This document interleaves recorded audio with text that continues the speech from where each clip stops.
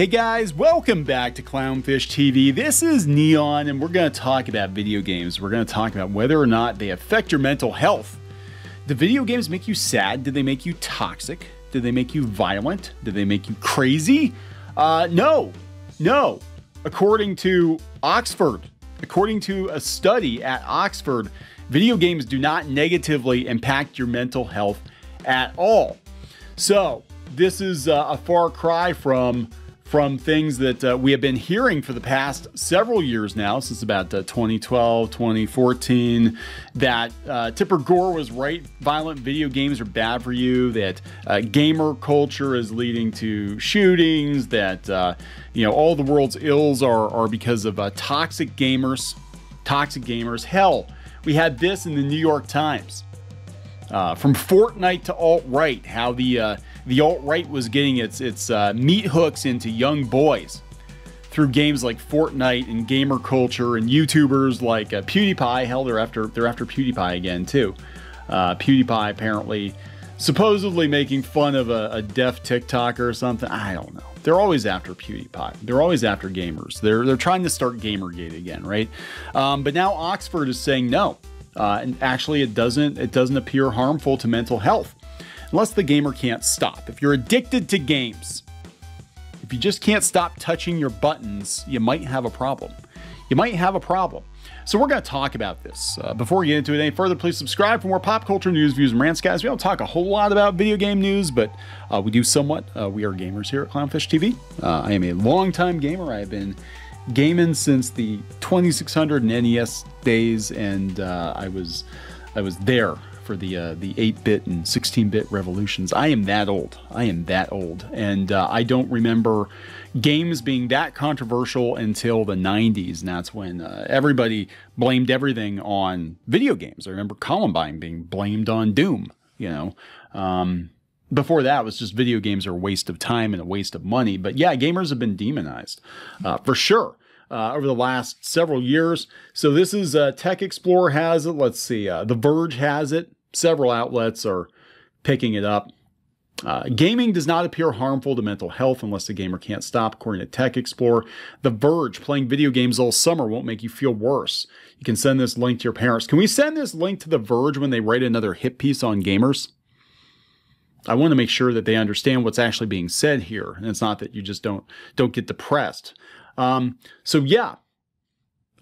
Today's research suggests gaming may only be a negative influence for those who feel compelled to game rather than all users. There's much more to be learned. Societies may tremble when a hot new video game is released, but the hours spent playing popular video games do not appear to be damaging players' mental health. According to the largest ever survey of 40,000 gamers and their gaming habits, which was conducted by Oxford's Internet Institute. That does not mean, however, that the research did not throw up some concerns, and the team argues much more information is needed before tech regulators can rest easy. The research published to the journal Royal Society Open Science found no causal link between gaming and poor mental health, whatever sort of games are being played. But a professor, and I'm not even going to attempt to pronounce his name, a research fellow, says the research did show a distinct difference in the experience of gamers who play because they want to and those who play because they feel they have to. He maintains, we found it really does not matter how much gamers play in terms of sense of their well-being. It wasn't the quantity of gaming, but the quality. That's true of every video game, isn't it? It's not the quantity. Is the game good? If they felt they had to play, they felt worse. If they played because they loved it, then the data did not suggest it affected their mental health. It seemed to give them a strong positive feeling. The groundbreaking survey of gamers was the most comprehensive to date, taking in multiple platforms and 7 different games, including basic games such as Animal Crossing, racing simulators such as Gran Turismo, and more competitive games such as Apex Legends and EVE Online. And Professor What's-His-Face said there's no difference on an impact in mental health, whether the game involved moving to a new town with talking animals or taking part in a battle royale style game, such as Apex Legends. So it's not like, well, if you play games like Animal Crossing where you're not actually killing people, you're not going to kill people either. Players own their gaming data, which is accumulated by the platforms, and nearly 40,000 people gave permission for it to be used in research. Professor What's-His-Face says about 1 billion people are playing video games. There are 3,000 games on the Nintendo platform alone. People play multiple games, and we were able to access information about 39,000 people playing just 7 popular games. In order to answer the questions that parents, such as he, wanted answers to, the professor said we need to collect large representative samples, and we need to do it at the platform level. Looking at just 7 games is like looking at 7 foodstuffs when you know Tesco's, obviously the UK, Tesco's sell thousands of different foods. And this is going to be cherry-picked and picked apart and all that.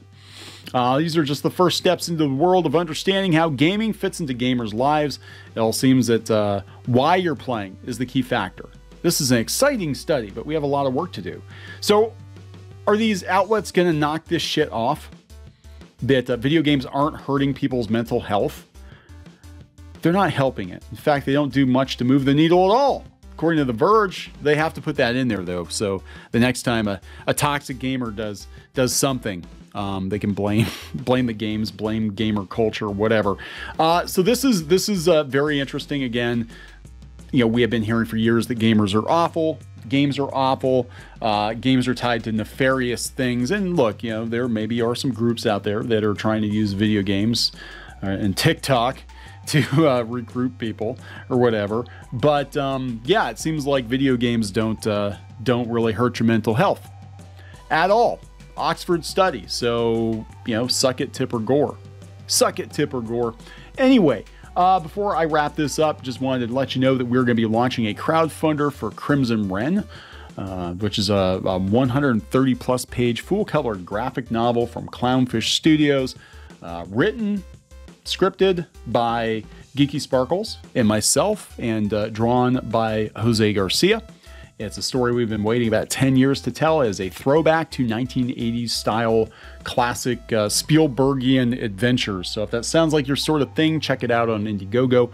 I am going to put a link in the comments, and we'll talk later.